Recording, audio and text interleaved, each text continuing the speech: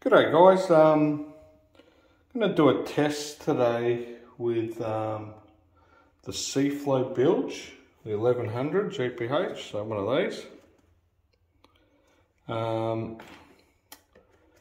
And test it against these cheap pumps to see what the amperage is, how much power they're actually using.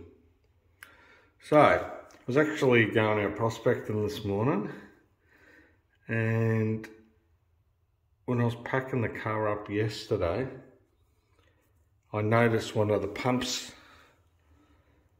the outlet had cracked off. And then when I went, because I went, no bugger, I'll just change them over to the Seaflows. I went to take the other one off, and the other one went. I've only ever had this happen once before. Same sort of cheap pumps. My Seaflows I used for 2 years on the creek, bashing them about. Never had a drama. These things, this is now 3 pumps that have failed all the same way, let alone the power that they're using. But this is going to be the test to see. I'm going to run the Seaflows one by one, and I'm going to run these one by one. No outlets, no hoses, no restrictions, and let's see what these things actually use. So this is the first Seaflow, brand new out of the box.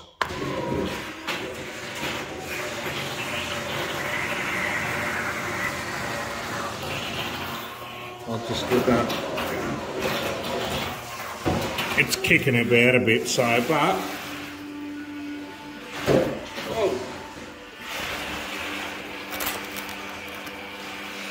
I'm just trying to get it under the water, and then I'm trying to film this at the same time.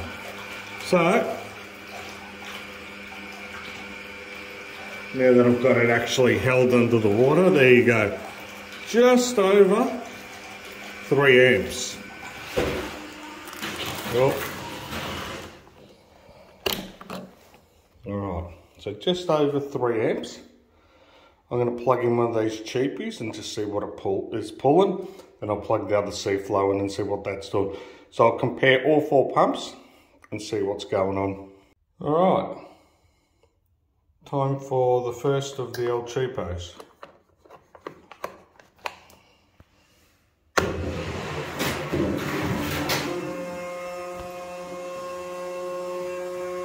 Alright.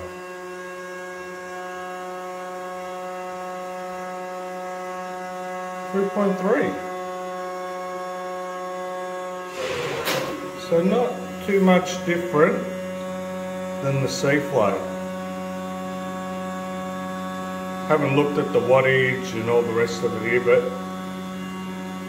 yeah, not too much difference. Alright, it's going to be interesting to see what's happening with the other one of these cheapos. I'll do that one first, and I'll finish off with another Seaflow. Okay, second of the cheap pumps.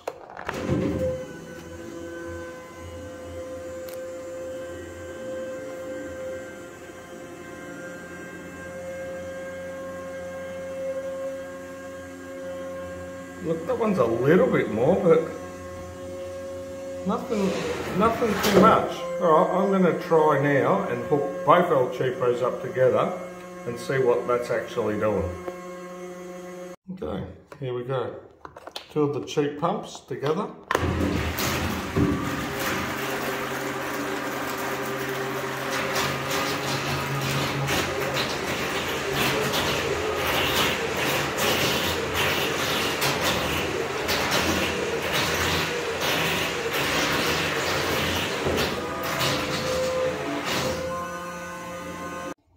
Alright. Honestly, I think it's got something to do with the load running through the actual hoses. Like, they were still a bit higher, but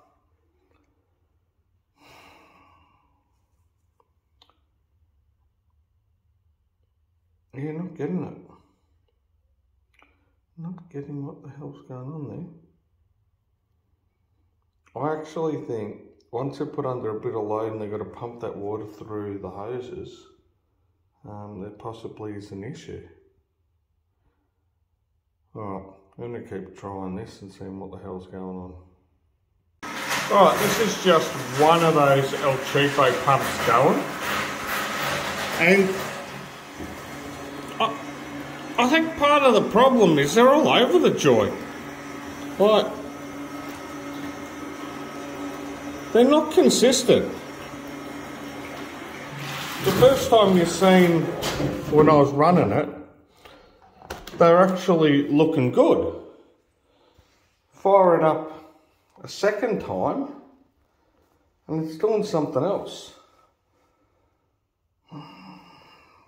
Any ideas, guys? Any ideas what is actually happening with these bilges?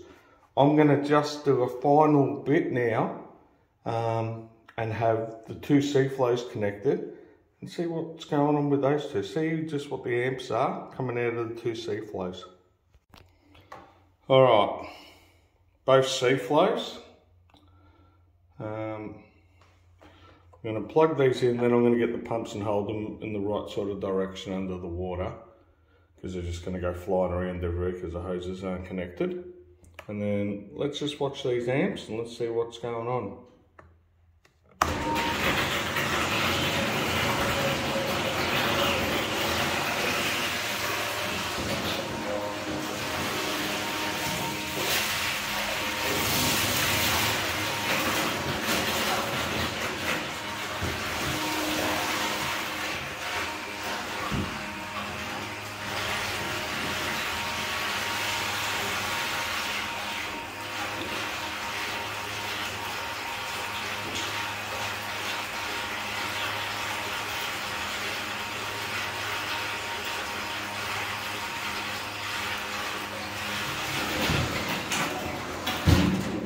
All right.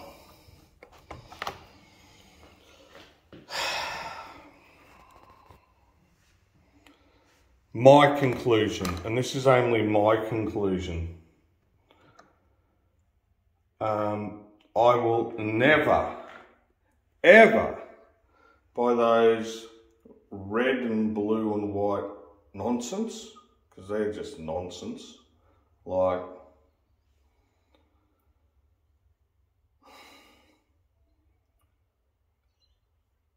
honestly, I think these things are getting around the 15 to 18 buck mark. If you buy 4 of those, they're 20 bucks a pop. I think 25 individually, and I think they drop down to about 22.50 by themselves.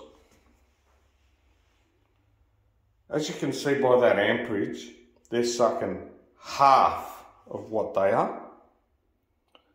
So I did get, that was pulling 7 amps, and I did get an hour and 25 minutes out of this battery pack, which is the 12 amp hour one.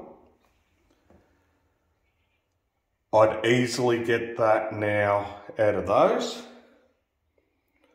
and let's just say you went for the 24, which I think the 24 is more ideally set up for prospecting. You've got 2 of those cigarette sockets. You can just have the pumps running individually into each socket. It does let you get 120 watts out of the unit rather than, and that's probably out each socket rather than the 100 watts out of this one. But for the matter of about 5, even if it was 10 bucks, you're using half the power. It's got to be worth something. You know, half your power, your battery life for the day, you get twice as long to prospect. They'll pay for themselves, especially if you're digging for twice as long. They'll pay for themselves probably on the first trip, you know, that 10 bucks. Surprised. It actually has surprised me. But I know someone who will take these 2 pumps off my hands. I've repaired those nozzles before. I've got one that I use just for cleanups at home. So I'll glue them in and use some plumbing glue and stuff and fix them all up. And I know there'll be someone who will want those to run stupid wattage or stupid ampage. But there you go, C-Flow. I'm quite impressed, and I'll be going on my hose, or the 2 hoses that I've got from the eye banker, and hopefully hitting the creek tomorrow, but we'll see what happens. Till the next time, I'll catch you all later.